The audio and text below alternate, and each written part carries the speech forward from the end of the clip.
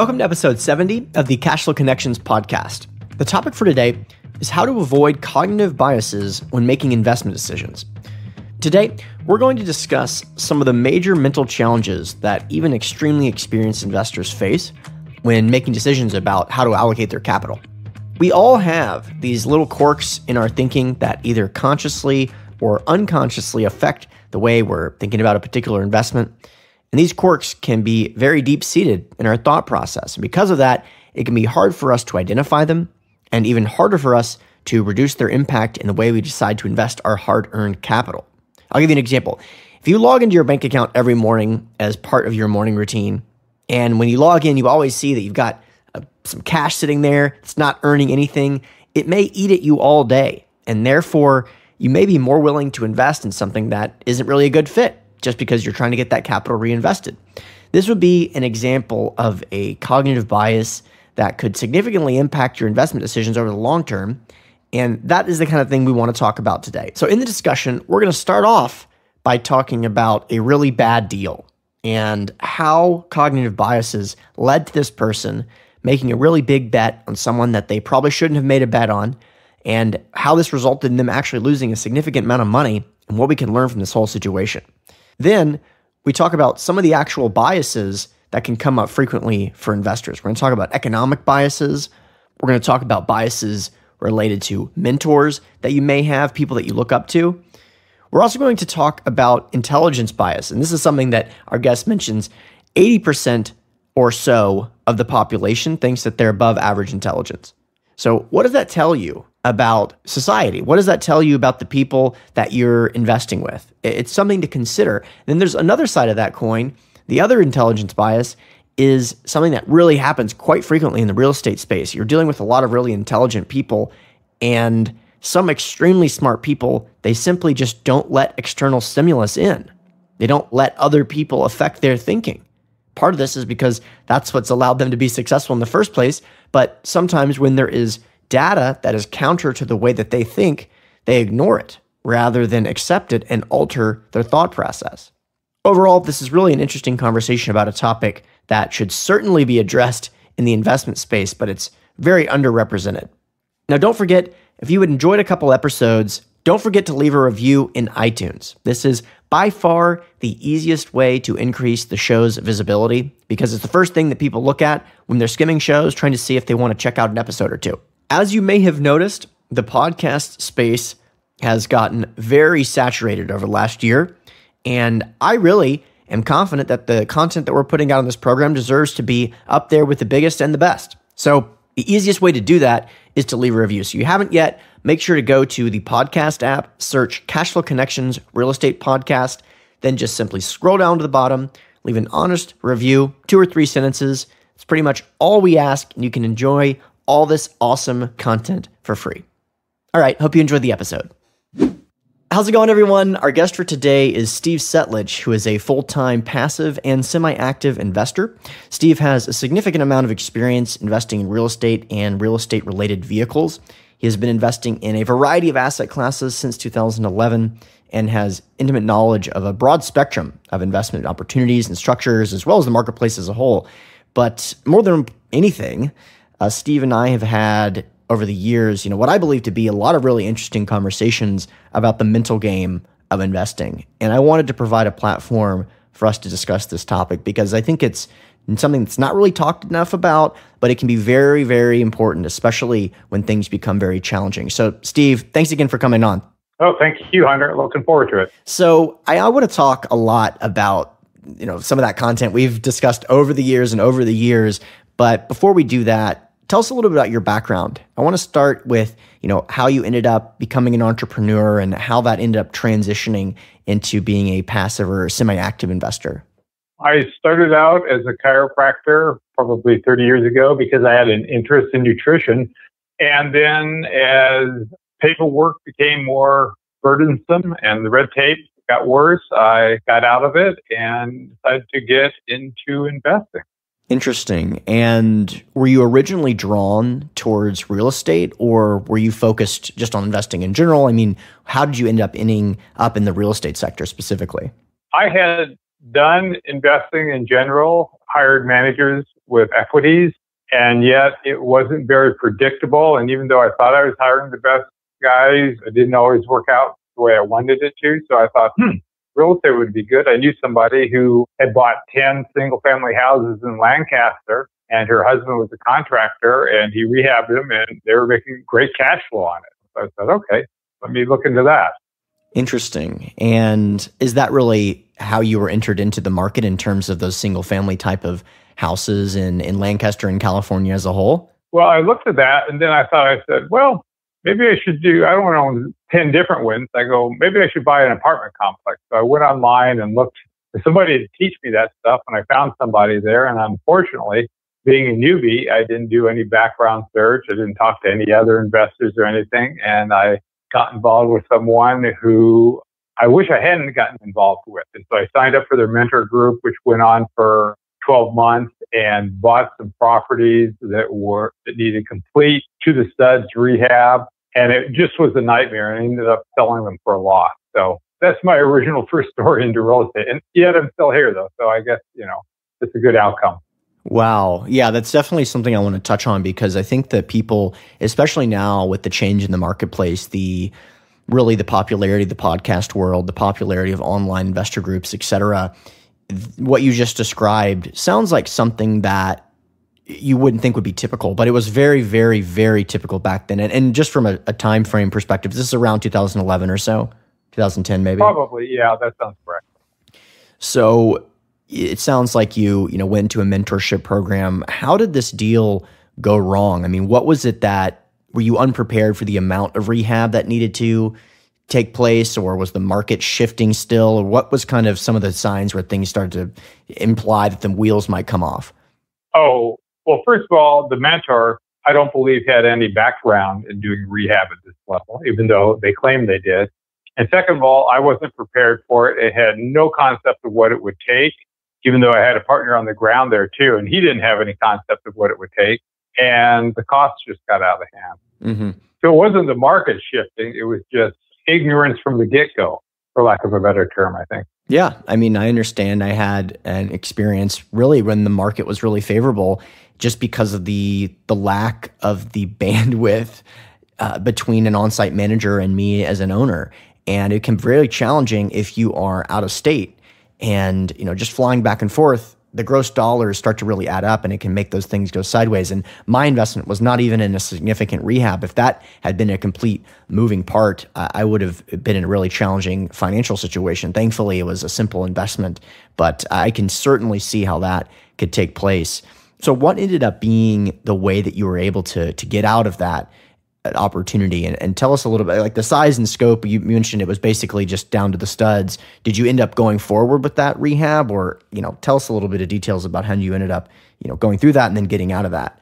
No, I just had a realization when I was on vacation one day that I was throwing good money after bad, and I called up the broker who actually sold it to me and said, "Can you get rid of this thing for me?" And he said yes, and I just put it back on the market and said, "All right, time just to move on."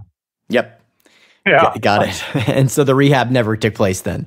Well, it did partially, but it was throwing good money after bad. Totally get it. Yeah. Totally get it. The money pit, so to speak. Yeah. And that's something that if it's not money, it's time. Mm-hmm. And that can also be equally challenging, where you're saying, okay, look, I may get out of this with my shirt, but it's going to take me a year of my time. And my time is actually quite valuable to me and to maybe some other people as well. So that's kind of the math you have to start to do there. So what were some of the lessons you've learned? Obviously, you've been involved in a ton of transactions since then, and we can talk about some of those as well. But, retrospectively, hindsight 2020, what are some of the key takeaways that you had during this experience, and what can some of the investors or listeners do to avoid something like this in the future? Real simple, basic stuff. Get lots of references, call them all, talk to them for at least half an hour. Do a complete Google search on the person. Go through several different pages. Get a complete background with criminal, financial, everything you can possibly get from them. The financial is also important, I think, because you can see if they're having any credit problems at that time. And, I wouldn't want to invest with somebody or have someone mentor me who can't manage their own finances. Yeah. And then the other thing is go to real estate meetup groups or real estate groups and just talk to a bunch of people. Just pull, 3 or 4 of them to the side and say, hey, I'm thinking of doing this. What do you think? And bounce ideas off of them. I think if I had done all of those things, I never would have even bothered reading any of the materials that I initially got from them. So that's my big takeaway. Yeah, I definitely can relate to that. And it's something that, we all learn. But now, after the fact, it sounds like something that's so simple. Again, I think there has been some changes in the online space that will facilitate that. But even at the time, I did a Rich Dad, Poor Dad coaching program. It was not expensive. It was not the ones that most people hear about, the $50,000, $100,000, it was a tenth of that price. I think it was about $4,000. But still, I got a lot out of it because what I got out of it was going to real estate meetup groups. But in terms of the actual real estate experience that the coach that I paid for had, it was very, very limited, right? As soon as I did my first deal, I had more experience than that person. Having said that, that $4,000 investment really did help me get connected with some really influential people, including yourself, but it could have been not the case, right? It could have been, if I had been sold on $50,000 program, I might have made the choice that was worth the investment. So, you got to be really careful out there. Oh, absolutely. Yeah. So once that did take place and you started being more active, and what were some of the deals that you really started to hit your stride on and feel more comfortable with, and really start to focus in terms of, your own investing strategy, building your own portfolio? Probably 3 things: hard money lending and buying single family houses. I bought in Las Vegas when the market was low. And then I was going to hold them for a while, and then got great offers from hedge funds coming in to buy them out, sold them and rolled them over to new build properties in Texas. So that helped, and the hard money. And then also after those, I started doing some syndication through our good friend Jeremy Roll. Mm-hmm. Which is how we got connected originally, is going to those meetup groups. Yeah, exactly. Yeah. So the Phoebe meeting, right? Yeah. Exactly. Okay, cool. Well, we'll go into some of the details of those specific investments later, because I definitely wanted to hear, how things are going with those as well. But one of the reasons I wanted to have you on is to talk about the mind game of investing, particularly thinking about your own thinking as an investor. I wanted to give you an opportunity to discuss this and when this really started to be a big portion of, your mental game, and when this started to be a big part of your work as an investor. I would say, probably a couple years ago, maybe 2 years ago, I got exposed to some groups of like-minded investors. And so there's a lot of exchange going back and forth, thought processes from most of the people I consider smarter than myself. And I'm listening to them talk, and I'm just going, well, how do I know what really works, what's really true? And I picked up a book by Charlie Munger called Poor Charlie's Almanac. He's Warren Buffett's partner. And in there, he had a whole section on thinking, how investors have lousy thinking, thought processes. In fact, you can see it on YouTube. It was a lecture I think he gave at Stanford or Harvard or one of those places. And I remembered reading Berkshire Hathaway's annual reports years before, and the rationale just seemed to make so much sense. I'm going, well, heck, how do I become more like that? Obviously, I can never become that way, but how do I become more like that? And so from reading Charlie's book, that really got me on the path. I had to actually read maybe a paragraph or a page at a time and then think for another 15 to 20 minutes to go, okay, how does this apply to me? And the big challenge is most of the time when we have biases like that is we don't know that we have them. So it took a lot of thinking for me to say, okay, where is this bias? How am I applying it? And can I remove it or mitigate it? Because usually in most cases, from everybody I've read, you can't completely get rid of them. The best you can do is become aware of them and hopefully mitigate them to some degree. Yeah, absolutely. And what are some of those examples of, what those biases are, those weaknesses that you see in investors or potentially in yourself that book or other similar books kind of brought to light?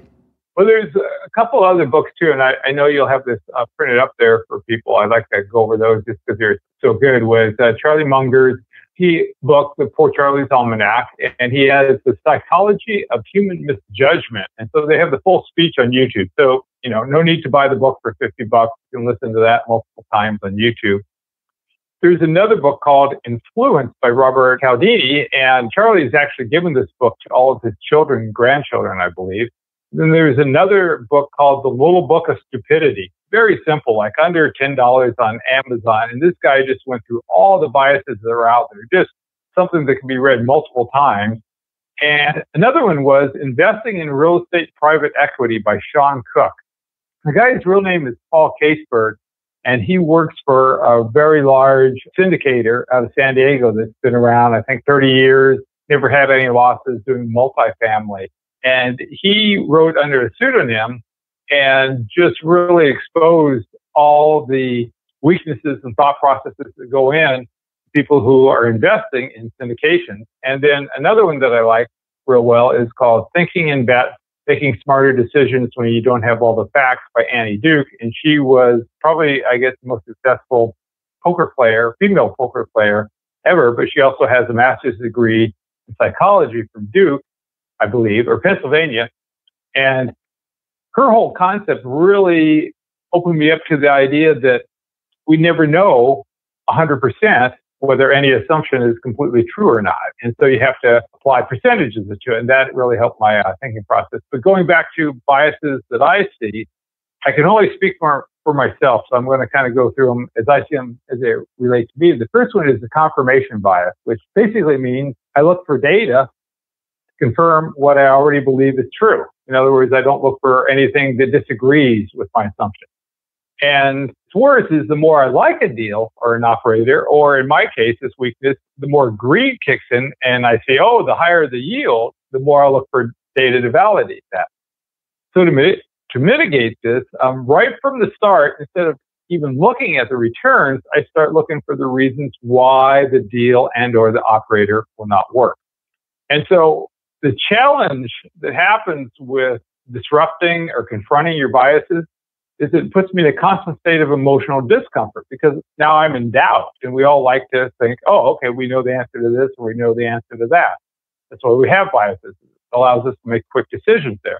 Mm-hmm. And so it's forced me to welcome this feeling of discomfort and realizing that the more I can get in that state of discomfort of having doubt, that means I am probably doing more thorough process and a better decision-making process with that. So that's the first one that I can think of. Second one would be economic bias, which of course is mine. And I love the shiny ball called higher yield. And so to mitigate this, I have to make it a point, not like I said before, not even to look at the yields when I look at the deal first and just critique it. Another thing I happen to have is a fear of losing value to inflation. I believe that inflation is higher than what the government tells us. And so because of that, I realized that the challenge that comes up is I keep thinking, I go, well, I've got to get invested right now because if I don't invest, I'm going to be losing to inflation. Where in reality is if I can wait until the cycle drops, let's say I can buy it 100 to 150 basis points lower on a cap rate over the lifetime of the investment, let's say it's syndication, that's about a 7 to 10% more annualized return on top of your basic 12 to 14% return. So it's forced me to say, okay, you got to sit on the sidelines, stay in cash. And I'm still dealing with that one. And then the other one is the economic bias that I see in operators. And most of them, they have to keep doing deals to make money. So they're biased to keep bringing deals out. And they're not necessarily the best deals. And I don't think they do that intentionally. But they will say, oh, this is the best deal, but based upon where we are right now in the market. But where we are right now in the market may not be the best time to buy anything.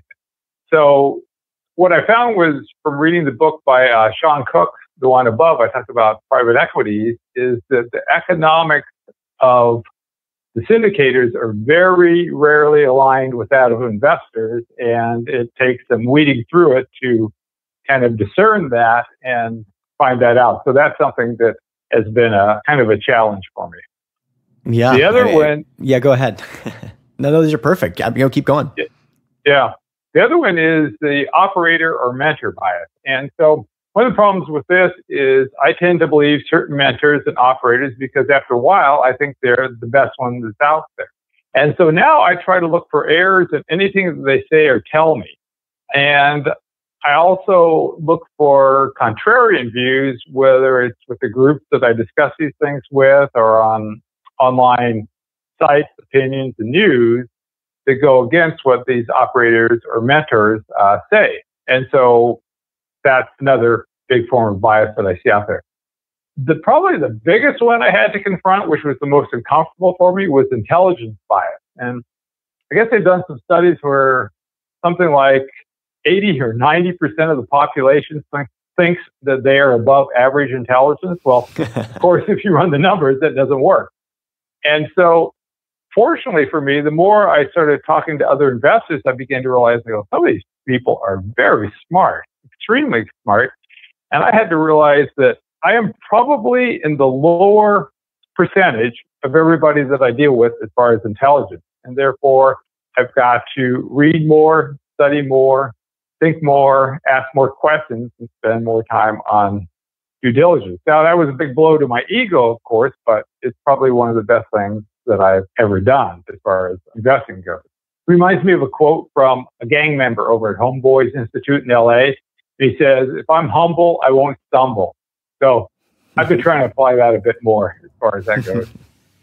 The other thing, too, is the intelligence bias in mentors and operators. And I don't remember the exact name of this bias, but there's research that shows that people that are above average intelligence have a bias in their thinking and decision process where they don't notice that they're making bad decisions because they have been so successfully being intelligent in the past.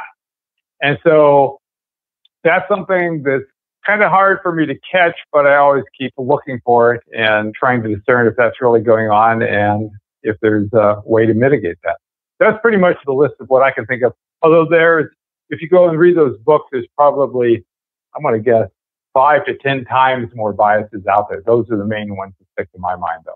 Yeah, I really appreciate you going to that level of detail and especially kind of sharing with us some of the ones that you see yourself struggling with. That's not something that maybe some people are willing to do. In fact, that's kind of one of the reasons this conversation is interesting, is that it's something that's not often talked about. One of the things that I definitely wanted to circle back on is you mentioned Annie Duke, for example.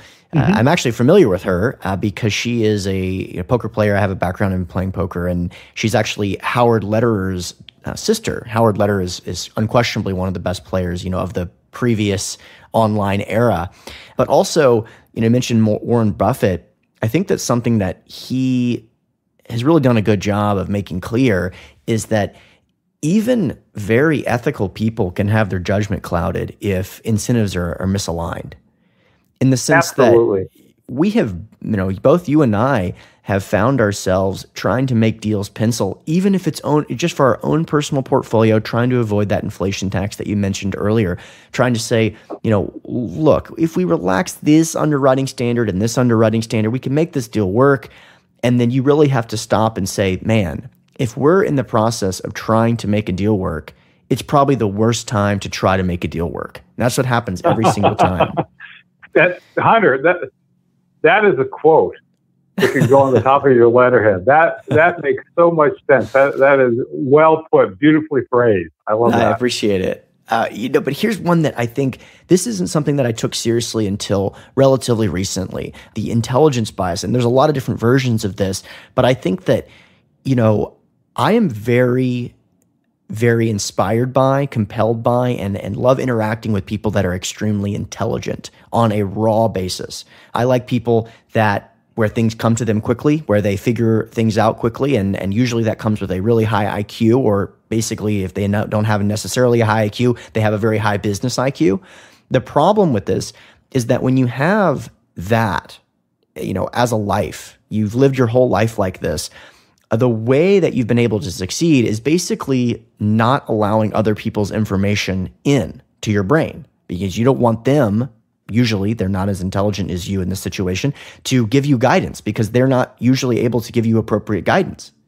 And so the way you've been able to be successful for most people, the way that most people have been able to be successful is by not listening to the vast majority of people.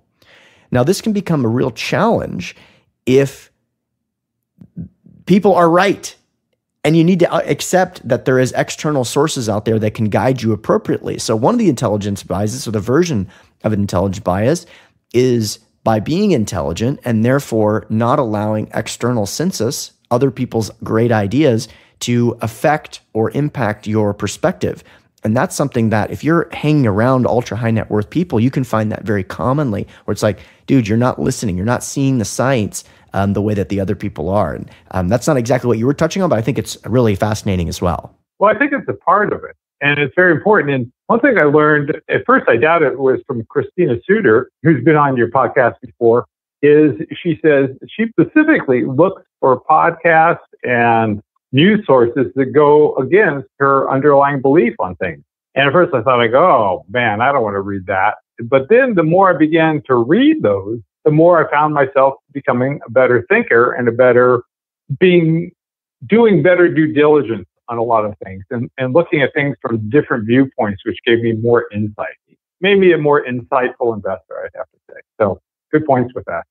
Yeah. And so I guess, and again, I really appreciate going to those details because it's definitely something that I'll think about. And again, the book is the Psychology of Human Mismanagement, Charlie Munger. We'll make sure to mention that in the show notes page.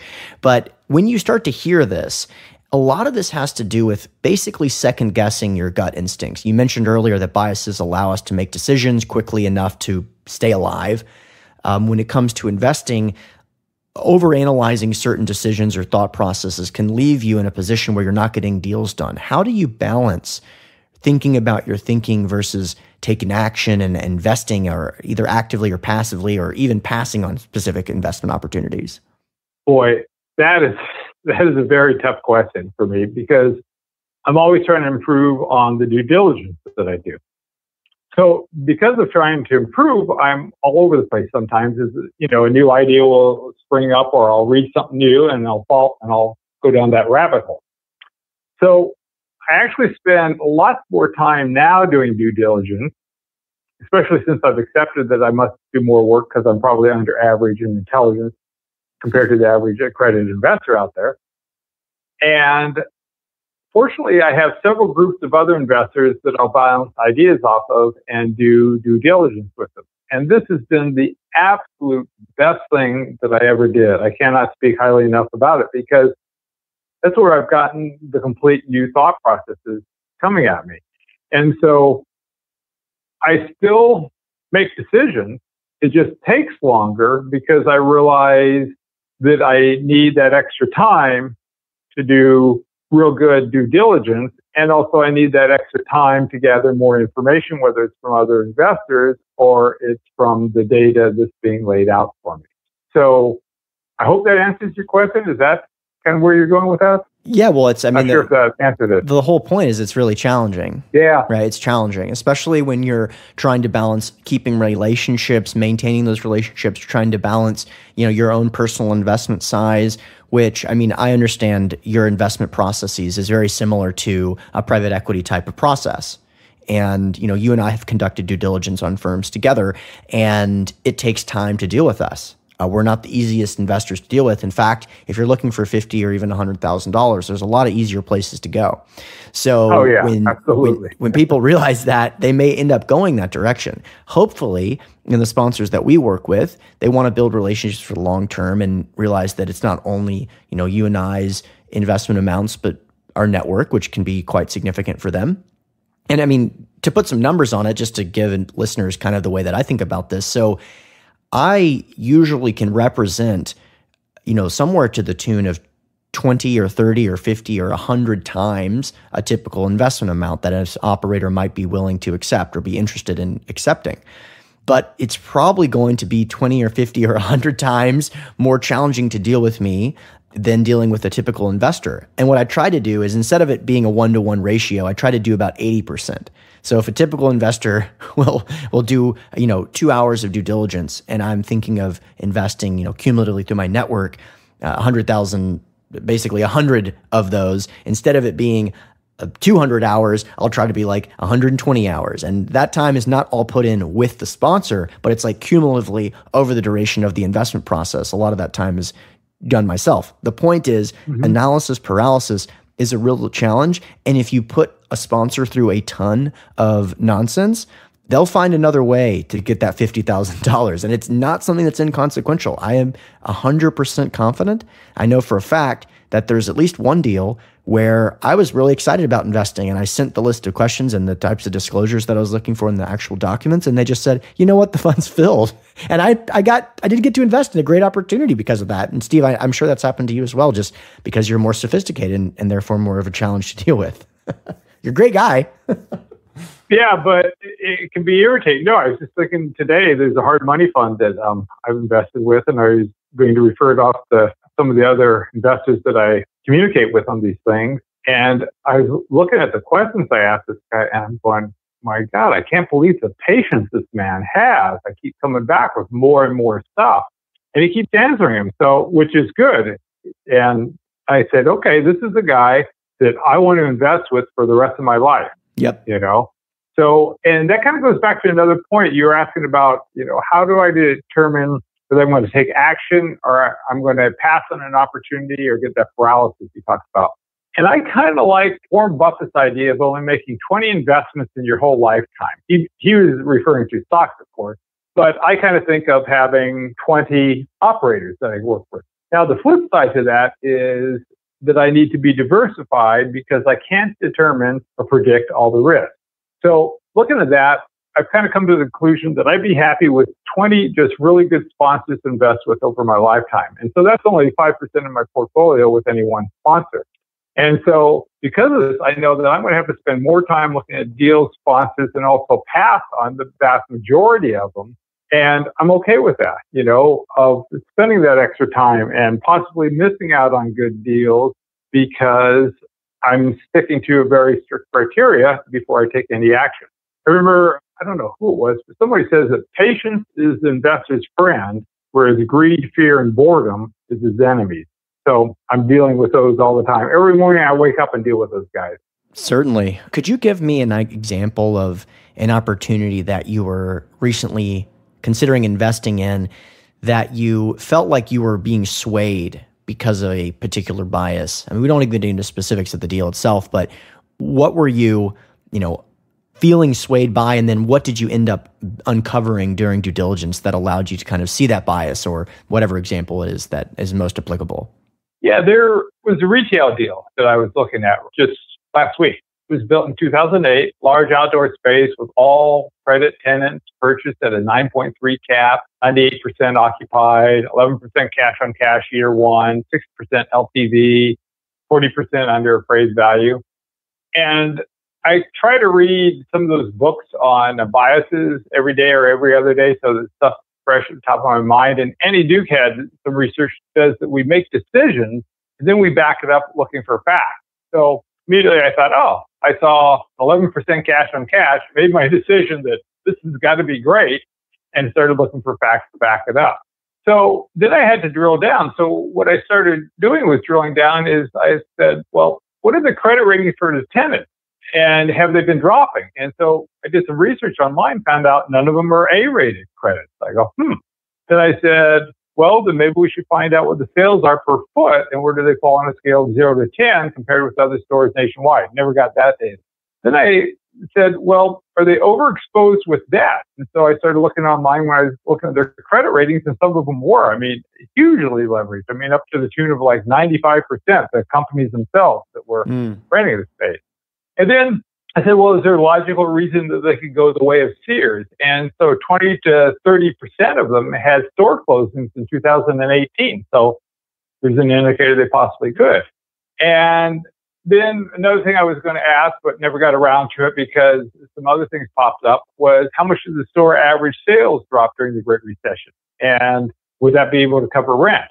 And then also I wanted to know the comps for other properties in the area as their response was to the Great Recession as far as occupancy and rent changes and things like that. So I came up with these different questions. Long story short, I walked away from it. The main reason was I was talking to the group of people that I confer with on these sort of things, and somebody mentioned that the equity stack wasn't that good because there is a preferred equity because they're bringing a REIT in on top of it. And essentially 78% combined loan to value. And this is part of the cycle. I'm not too good with that, especially with these guys that aren't, even though they're credit tenants, they weren't that good. So I had to drill down and look for things that could go wrong specifically to overcome my economic bias of that incredible cash on cash and that very high cap rate. Yeah, that's a really good point, especially about the preferred equity. I think that that's something we haven't really talked a lot about in the show, but essentially what that means is that your investment is junior to the performance of not only the loan, but also an additional equity position. It depends on the terms. A third.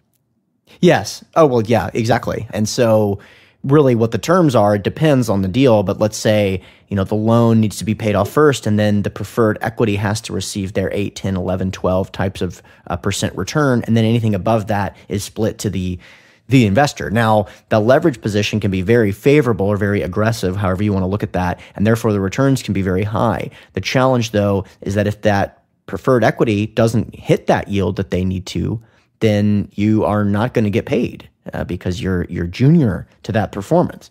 So it's definitely an interesting thing to talk about. We should probably have someone to talk about that part of the capital stack, though it's not something that's used that frequently. It's still important, especially given where we are in the cycle.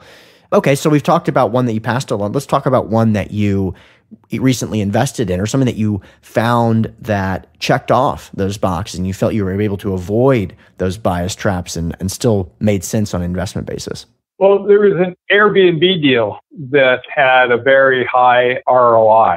And so, of course, immediately my economic bias set in, or greed, for lack of a better term. And so I saw that right away. I go, okay. I said, so there's probably some problem here. I got to look into this and see what's going on. And so I went back to the deal and structured it so that the investor capital was returned right away. In other words, I said, okay, I'm probably missing something because of my economic bias here. Even though I'm looking for it, I'm probably missing it and can't find it. So what can I do to mitigate my bias and my, for lack of a better term, ignorance about other elements here? And so we arranged the deal so that all capital for investors, which would have been me, was returned before any profit split, which was very favorable. And so that's one way that I managed that. The other thing we did too was, as we were going forward to temper that high return bias, I stepped back and I got some numbers for what happened during the Great Recession in that market for hotels, because of course Airbnb wasn't around during the Great Recession. I think they were formed in 2008. And then we did a stress test specifically for vacancy and also rent rates on hotels in that area, and then took those numbers and ran them through our projections, and we still came out with very sustainable cash flow. So that's how I managed the economic bias I had going in on that thing, by stepping back and just doing more due diligence and then structuring it, knowing that I probably couldn't even completely override my economic bias. Right. Yeah. It's basically saying, look, the deal looks solid right now, but there's got to be some margin for error. I don't know how much experience you have in the Airbnb sector, but as you're entering a new sector, you're saying, look, we have to structure this for maximum downside protection. And there's a little bit of unknowns in that area of Airbnb, but yeah, go ahead. Oh my God, Hunter, there's a lot of unknowns in that. And so you bring up a good point, which I forgot to mention, is what we did was we found an Airbnb operator who had quite a bit of experience, multiple places across the country, great references, great numbers and everything. And we brought him in as an equity partner so that he was completely aligned with our interests with it. And so that's one way it made us feel more secure. That's one way we mitigated the risk that we knew that had to be there with Airbnb. Right. And you're overcoming your economic bias, because that's not cheap to bring in someone as a partner as opposed to just an on-site manager. But if you're able to do that, you're kind of headed in the right direction there. Other than the Airbnbs, what are some of the other investments that you're currently looking at? Like the profile, the market, the risk profile, generally, the big picture thesis. What's most of your investments, what are they going towards right now? Primarily hard money funds is what I'm looking for. So I look for the following, like non-judicial state, under 60% LTV, first only, non-levered funds, 3 to 6 month lockup period, hopefully a 1 to 2 week redemption notice, a good recession plan in place, underwriting that's conservative and logical, very low default rate with a high cure rate. The longer the history, the better.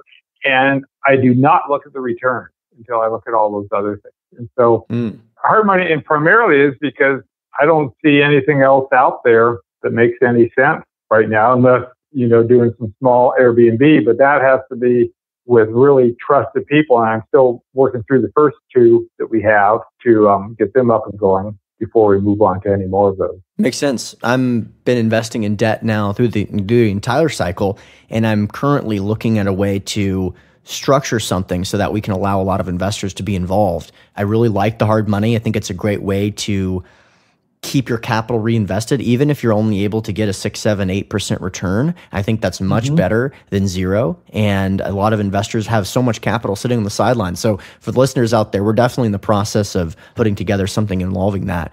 And I'll definitely look forward to keeping you posted on something like that. Yeah, let me know, Hunter, because I'll definitely be interested in that. And, you bring up a good point. The 6, 7, or 8% is good. And what I found was that the hard money funds that I invested with, those guys that had the lower returns, what was happening was they were actually tightening up on their underwriting. In other words, they were making it tougher for people to qualify for loans. So in return, they had to offer lower interest rates, but they would get the better borrower, which is exactly what you want as we're going into a recession. Now, when I say going into a recession, I don't know when that's going to be, but it will be coming sometime. And so I want to make sure that people, or the hard money funds that I work with, are thinking logically about those sort of things. Certainly. Yeah. And I think it's a good point. And I really like the idea that focusing on the underwriting first and looking at the returns later, definitely critical, especially right now. So are you currently investing? It sounds like you're doing some passive or semi-passive in the sense of the Airbnbs, and then I would say passive in terms of the notes as well. Are you looking at anything active or on the more active side of things? No, I don't see anything out there that makes any sense. The only thing I can say is on some duplexes that we are working on actually lowering rent for people in exchange for them, signing 3 to 5 year leases. Because going back and looking over the cost returns, we realized how high it was. And coming into a recession, we figured if we can be under the market, we'll lock in these people and it'll actually increase our returns, even though you wouldn't think so because you're lowering rent. But over the long term, it'll increase our returns and it will also mitigate the risk of losing tenants during a recession. Not a bad strategy to consider. And if you start to feel the bottom slipping out from under you, that's certainly something that people in the business do. And they give an offer a discount for a longer term. I think it's a perfectly reasonable thing to do, and definitely a good suggestion. So what time do you think you spend, given the fact that it doesn't sound like you're that active right now in terms of actually investing? You may be reviewing a lot of deals. How much time do you think you spend doing big picture thesis, mental preparation, as opposed to actual investing and underwriting deals and more of the technical side of real estate? It's hard to say because I probably spend more time studying on the passive side because I feel this is a good time to find operators I want to work with when the next recession comes. And then as far as education, I think everything is education. I try to ask myself before I do anything, what can I learn from this or how can I improve it? Now, I don't always do that, but that's kind of my goal. And so anything from even something as simple as, reviewing my book, I constantly look at it and go, what can I learn from this? What's something that I can change here? So education is like nonstop for this. On a good day, I could probably be working on stuff for 10 to 11 hours and or reading stuff that long. Now, that doesn't happen, 5 or 6 days out of the week, but, maybe 3 days a week I'll hit that. And still, I feel like there's even more out there to learn from.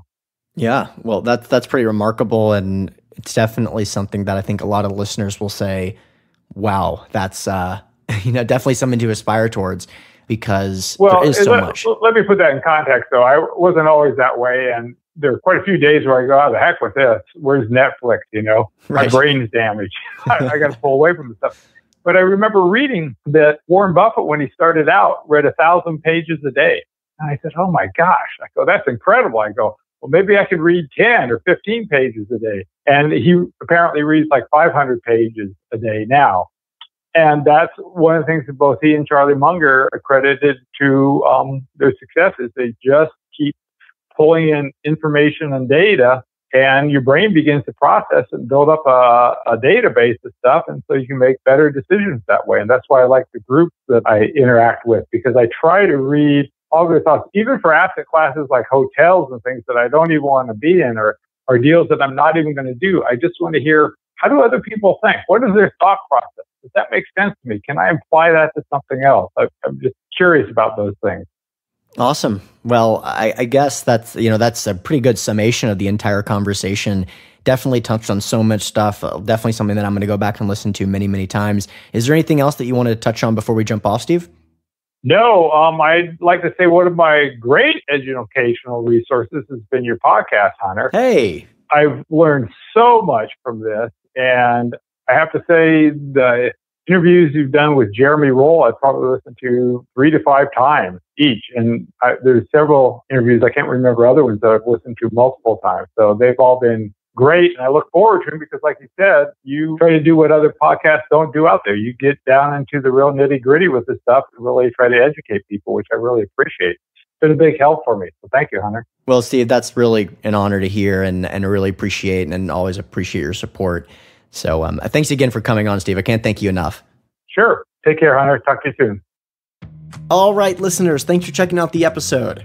As always, the contact information for our guest will be available in the show notes page, which is hosted on SoundCloud, iTunes, and Stitcher.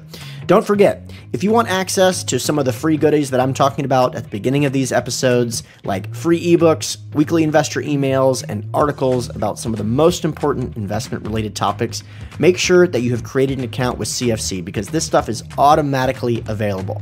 You can do this by going to cashflowconnections.com and signing up as an accredited investor. Of course, if you have any questions, feel free to email me at hunterthompson@cashflowconnections.com. Thanks again.